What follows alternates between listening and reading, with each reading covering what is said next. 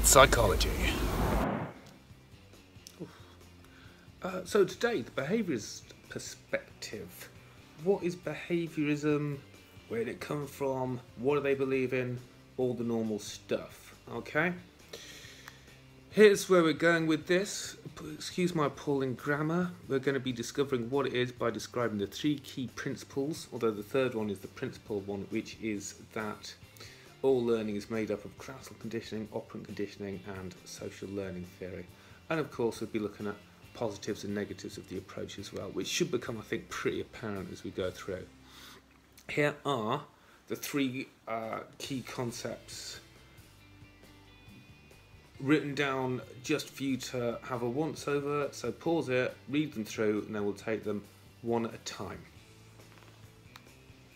Okay, all behaviour is learned and shaped by the environment.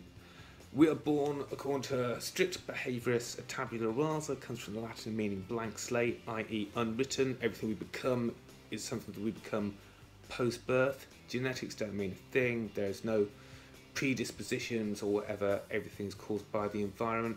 And this is best summed up by this quote on the page by John Watson, who basically said, give me a world I can control and any babies, and I'll turn those babies into anything you want me to turn them into. My understanding actually is that that sentence ends too soon, that quote ends too soon, that he goes on to say, this isn't true, but I can influence people with behaviourism. However, he's been stuck with what it is, which is that everyone says that he can control whatever somebody becomes. You'll know him quite well in future as the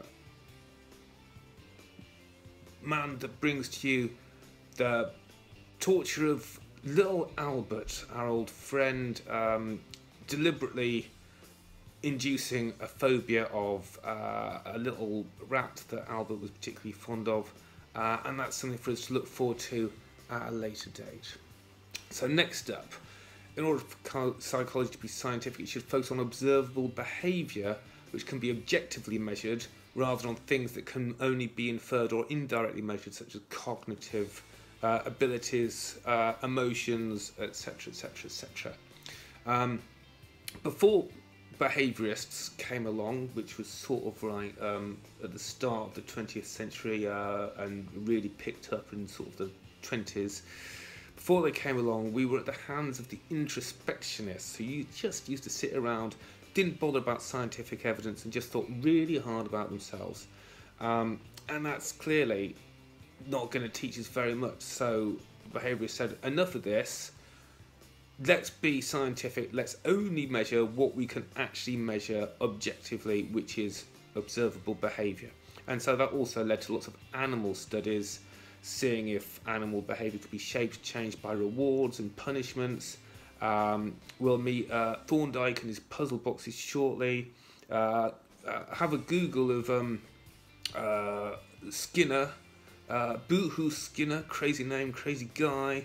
He used to get pigeons to do all kinds of behaviours by rewarding them whenever they did one of those behaviours, so they do it more often, etc, etc. And he ended up getting them to play table tennis, getting them to play pilot missiles paid for by the military. True story. All kinds of stuff. He was really good at feeding pigeons little bits of food and getting them to metaphorically or literally dance for us. And then the third and the biggie here is that learning occurs through classical conditioning, operant conditioning, or social learning theory. And you really need to know about these three things, not least because in section C of your exam, you will be asked almost definitely how to change somebody's behaviours. And the way to do that is with conditioning or social learning theory. So knowing this means you've got a large part of the exam nailed, which is quite handy. First up then, classical conditioning. Stumbled across by Pavlov around about 1900. He was working in Russia on the digestive system of dogs. So he had quite a lot of dogs around available for chopping up and seeing what bits went where and how they worked. And he noticed that he would keep them in the dark, but he noticed that when he switched the lights on, they would start to salivate because, of course, they associated the light being on with the feeding, and the feeding with the salivation. So he had accidentally classically conditioned to them, and he thought to himself, I wonder if I could do this deliberately, and that's what he tried to do. So in a nutshell, here we see it pictorially. He started off with the unconditioned stimulus, which is the food, and that produced an unconditioned response, which is the salivation. He also had a neutral stimulus, which is the sound of a ringing bell, which produced no response. Then he would, during conditioning, pair the neutral stimulus with the unconditioned stimulus, and after enough pairings, merely presenting the what used to be the neutral stimulus and is now the conditioned stimulus would produce a conditioned response, which was the salivation. And that's pretty much all there is to it. We can apply this to lots of things, and here I'm going to ask you to pause the video for a moment and have a little think yourself. How can you use classical conditioning to explain development of a phobia of bees?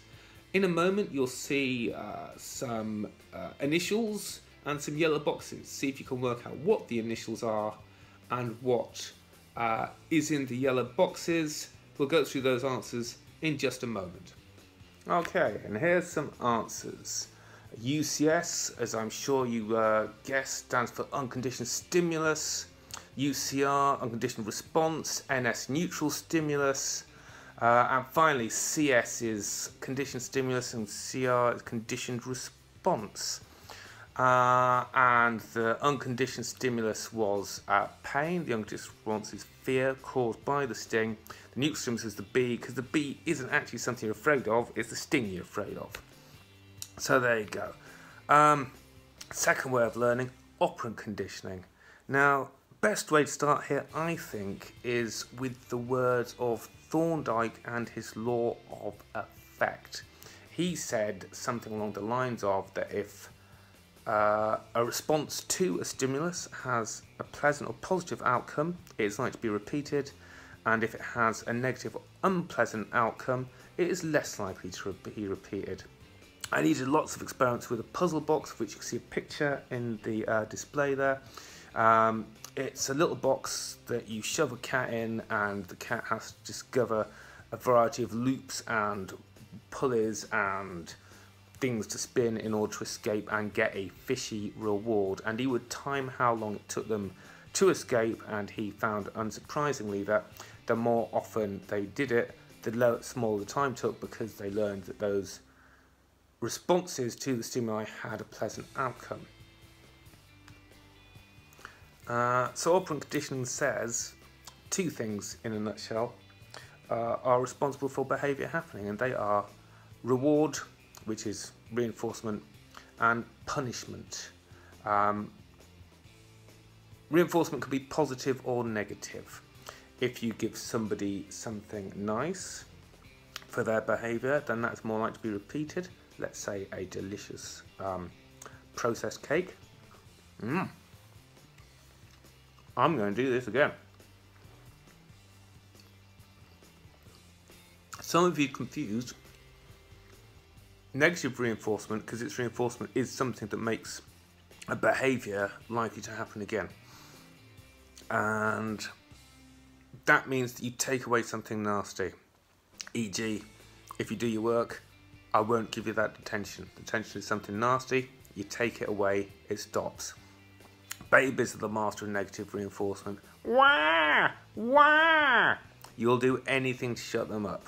That's negative reinforcement, that is. And finally, punishment. You can have negative and positive punishment as well. Giving something nasty is positive punishment because you're giving it to them, and that makes behaviour less likely to be repeated. Obviously, taking away something nice is negative punishment. So if I say to you, you can't go on your Xbox, that's punishment, but it's negative punishment to take away something nice. If I say to you, if you keep doing that, I'm going to play Rhinestone Cowboy on the car all the way home, that's giving you something nasty, so that's positive punishment. Either way, they're designed to make behaviour less likely to happen again.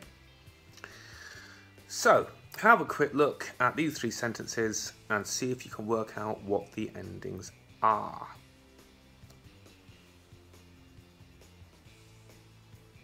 Classical conditioning is learning by association, operant conditioning is learning by consequences, and social learning theory is learning by observation. Learning by observation needs 4 mechanisms called Bandura to occur. They are attention, retention, reproduction, and motivation. Arrgh, as they say in Pilot Land. Pilot Land? Pirate Land. So what is attention? It is seeing something and noticing it. What is retention? It is remembering it.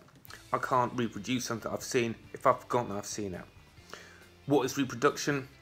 It's the belief that you can reproduce it. I'll tell you something. I've always wanted to do a cartwheel. I just have. They look really cool. I've seen people doing it. I know you kind of do the thing one hand, other hand, feet. How hard can it be? Well, to me, it seems to be almost impossible. I'm moderately confident that if I tried to do one, I would look very silly and hurt myself. So even though I want to do it, I'm not going to try and do it because I'm sure that I'm unable to reproduce that act that I have seen of people doing a cartwheel. And finally, motivation. Why would you want to copy something?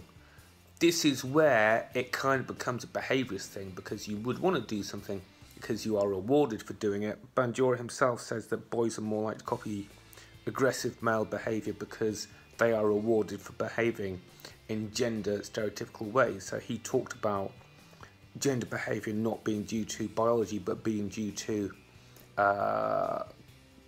classical and operant conditioning in the first place anyway, which kind of makes his work sit quite firmly, nicely within the whole behaviourist area. Motivation, you've got to do it. So you might see somebody be rewarded for that behaviour, you might think you'll get rewarded for that behaviour. If you see somebody else get rewarded for that behaviour and you decide to do it because they've been rewarded, that's vicarious reinforcement, by the way. Which brings us to, thankfully, the end of this video, not before time. And the last thing I want you to do is pause the video for a moment and have a think about what are the strengths and weaknesses of the behaviourist perspective.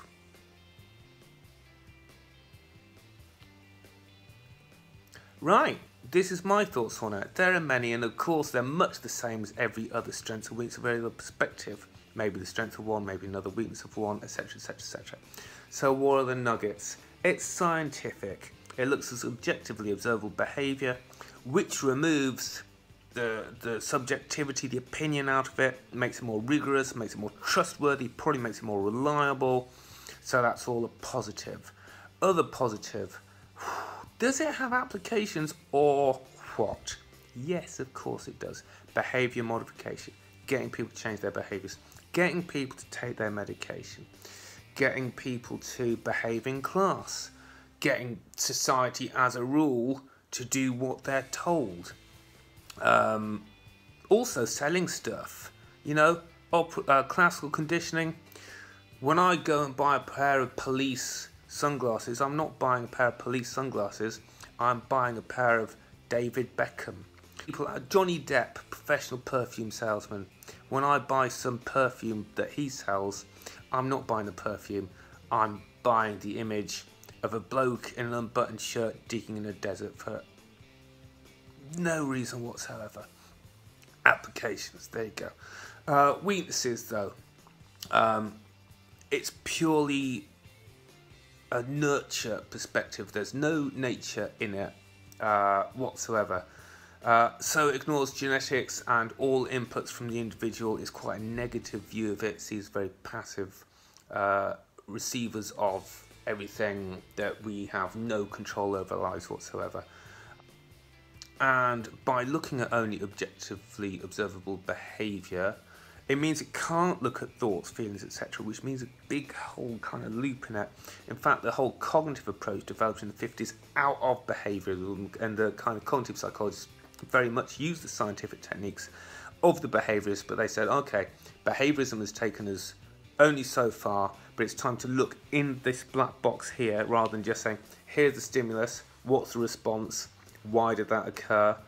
It's more of, here's a stimulus, that's the response, what happened in here in between the stimulus and response, what was the thought processes involved. So it's taken us further than what behaviourism itself was able to do. And finally, of course, it's our old friend reductionism. There are many reasons that people behave, there are many influences on them, and it's quite reductionist because it says it's all about classical conditioning, operant conditioning, and maybe social learning theory to some extent. It doesn't take into account genes, and anybody that has seen two children that are closely related but very different, although behaviourists wouldn't argue with this, would say that's all due to conditioning. It ain't. It definitely ain't. It's due to the kids, trust me. Although, of course, it does accept that we live in a social world and other people influences, so there's some dovetails with stuff, but in effect, it is pretty reductionist. So there you go. Next up, we'll have a quick squiz through Bandura. Take care.